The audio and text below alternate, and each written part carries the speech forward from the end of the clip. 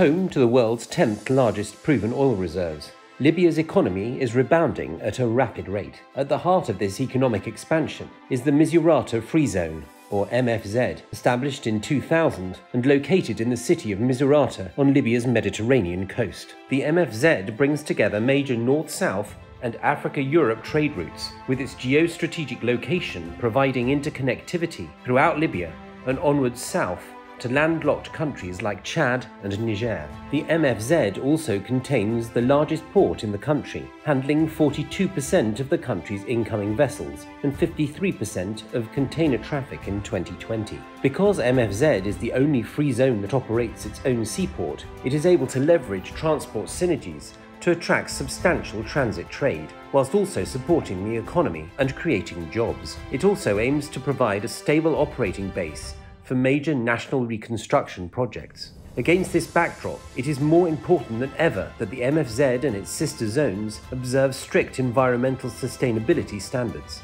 In this regard, the MFZ has committed to a range of national and international standards and practices. Providing facilitative regulatory and operational policies are implemented, the presence of economic zones such as MFZ have the capacity to catalyze growth, as well as help attract investment, all ultimately supporting Libya's long-term economic recovery, as well as intra-African trade.